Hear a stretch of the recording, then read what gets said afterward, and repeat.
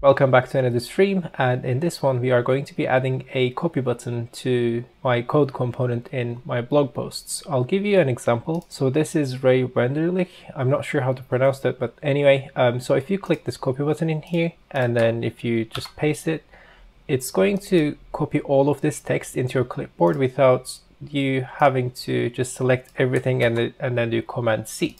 This is specifically good for people who are using screen readers and accessibility options, because it's really difficult to select text when you're using a screen reader. You probably just want to click the copy button, and it's a convenience. If I'm just copying and pasting stuff like this tutorial, let's say, I'd rather just click this copy button, go back to my terminal, and then paste this command there. So that's our use case in here. But I don't want to use text. I don't want to have some sort of notification like this. I just want to make it a bit simple because I only have a single blog post with code component in it. So this is the mock that I'm going to go with. I have designed another version in here, and this version has the copy text outside the code component and has a sliding animation, and then it says copied if it's successful. But I thought that's a bit too much given that I have only a single component, and this is the simplest design that I could think of. So I'm going to use a React icon in here, and then when you click on it, it's going to copy everything that's inside the code component into your clipboard, and it's going to turn into this paste icon. Okay, let's get started.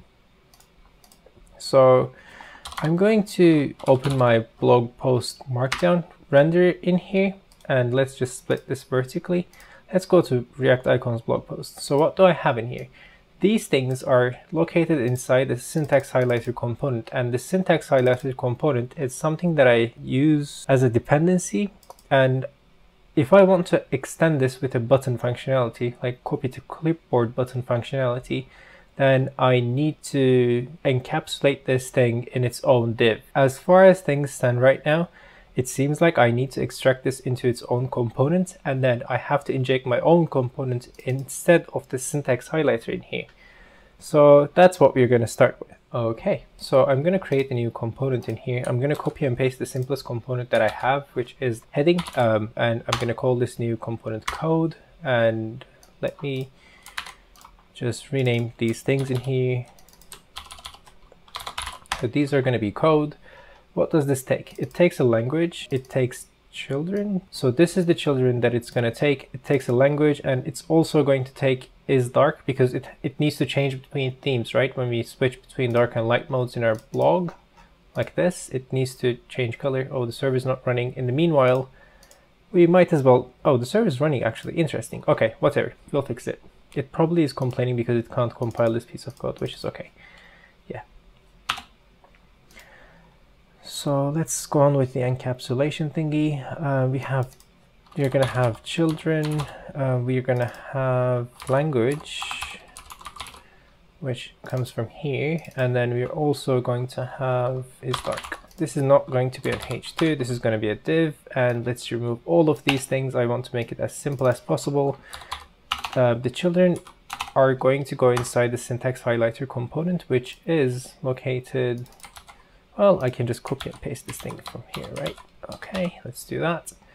And I need these things in here. Well, we can pretty much remove it, but I'll keep it for now. Let's rename the prop types. So this first one is going to be children, language is dark, and is dark is obviously required. Language, well, that shouldn't be required, and obviously we require the children if we want to display some sort of stuff on the screen. So language is going to be prop types dot, actually no, this is default props. What am I doing? It can be null. Like, we don't have to specify the language. So I'm gonna do something like this. Just pass the children inside the syntax highlighter. So let's put the children in here, and the language is going to go in there. All right, let me just remember how we pass the style. Okay, so this is how we differentiate between the themes. So I'm gonna do style in here, and I'm literally gonna copy this logic and paste it in there. Yep, that should work. Now we can remove this, remove that part, and this component can be code, and we have to import this thing now, which comes from there. And everything should work as before. So we managed to extract this thing into its own div now, into its own component now, sorry.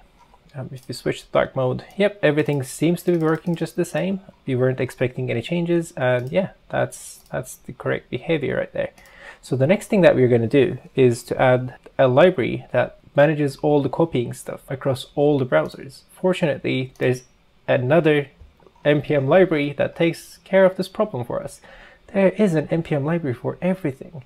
Okay. So as you can see, they're using the same icon right there. Okay, so I'm going to copy this thing and I'm going to come back to my project and I'm going to install this library.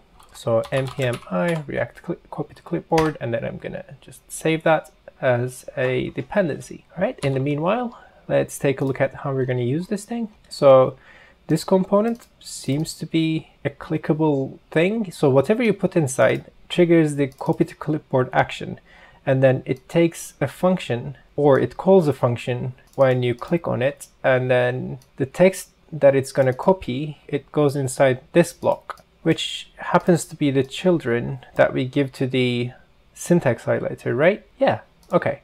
So yeah, I'm just going to get that from there, and let's put all of it right here. We can do the cleanup there. So this text thing in here is going to be the children. We don't have to worry about the onCopy function for now, so I'm just going to delete it. We're going to come back to this later on. So yeah, definitely. And let's import this thing. That looks fine. And yeah, we should be able to see a button that says copy to clipboard with button. And if you click it, then it should copy everything to our clipboard, hopefully. Okay, the button's right there. It looks ugly and it looks nothing like the designs that I had, but let's test if this thing works. So I'm just gonna click the button. Okay, I've just clicked it, and I'm gonna come back to Sublime Text and I'm gonna paste it. Yeah, it seems to be working. Let's try it with this one. Okay, that works. Okay, now that we know this thing works, we have to make this thing pretty, right? And this is where we take a look at this blog post, because this blog post is about React icons. We are going to put a React icon right here, and that's going to be the copy icon the users click, right? And it seems like I can do something like this. So instead of a button right here, I can just put a copy icon, and this thing is going to turn into a copy icon. Sweet. Okay, I just need to import it like that. Okay, well, I'm referring to my own blog post in my own stream. Well, anyway, so let's browse this favicon file. So you can see a list of all the favicons. This file is quite convoluted, and in one of my in this blog post, I tell you how you can browse all of these icons. I've done that before starting the stream, and this is the icon that I want to use. This is the copy icon, and this is the clipboard icon that I want to use. All right, so copy and clipboard. So we can come back to this file and search for copy, and this seems to be the one that I want to use, FA reg copy. Okay, I'll try it.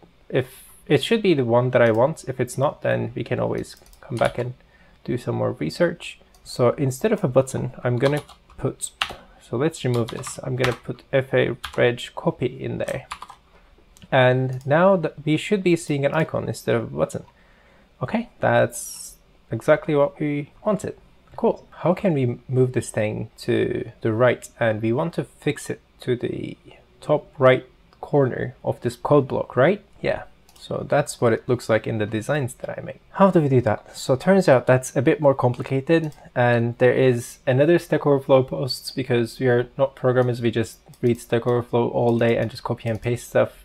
Pretty much that's correct. So this is what I have to do. So the parent div has to have position relative, and then I can put a children inside that parent div and then move it around freely using left and right like pixel values. So yeah, that's what we're doing. Up next is adding a Sass file.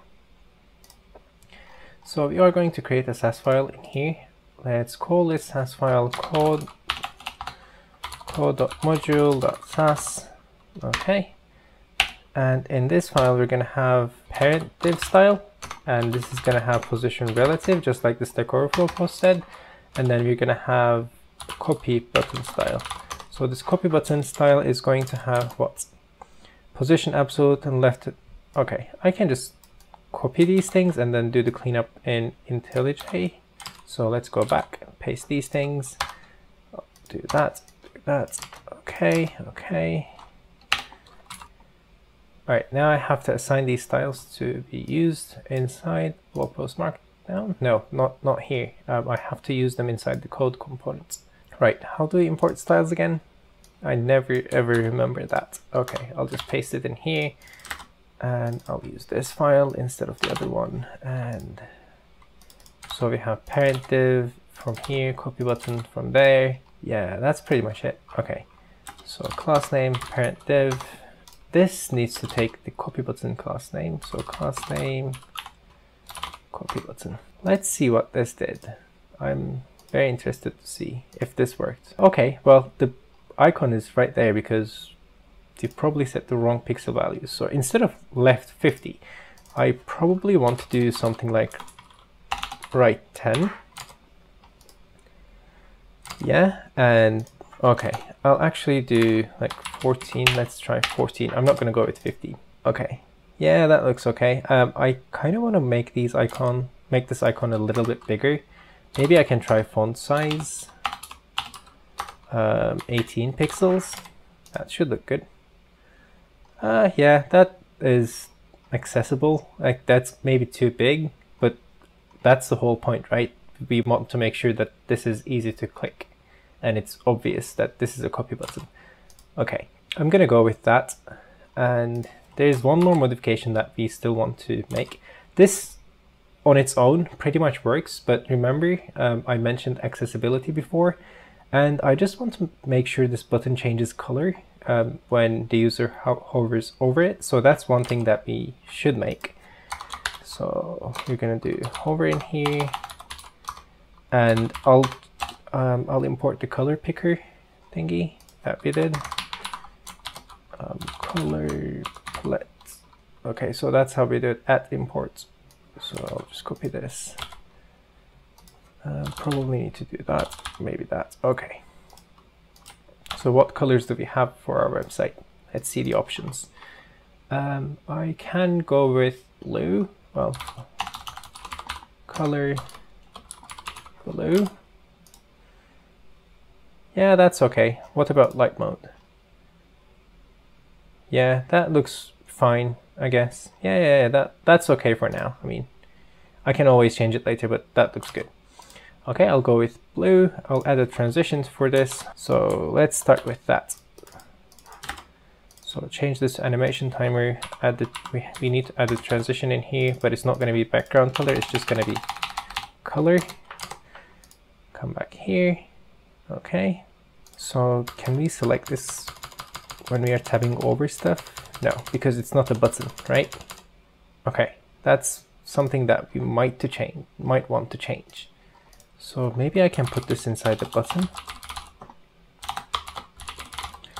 so that it becomes more accessible. And let's put that inside the button. All right, okay. Now we want to get rid of the button styles actually. So we want the background of this button to be transparent. So let's try that. Okay. Yeah, that's much closer to what we wanted. And now when we are using the tab button, this copy button gets highlighted and you can click it using the space bar, I assume. So I clicked space a few times. Let me just try it on this one. Yeah, okay, space, and then yeah, that copies the right thing.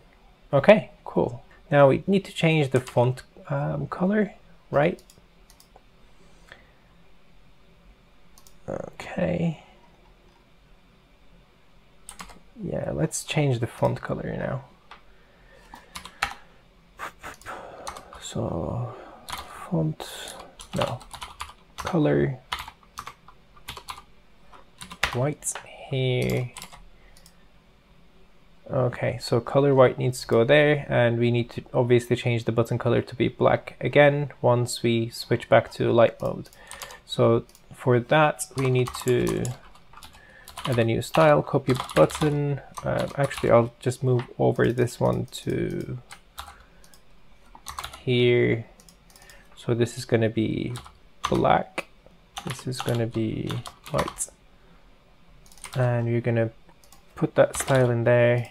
So add backticks, a $sign, put the copy button style in curly brackets right here.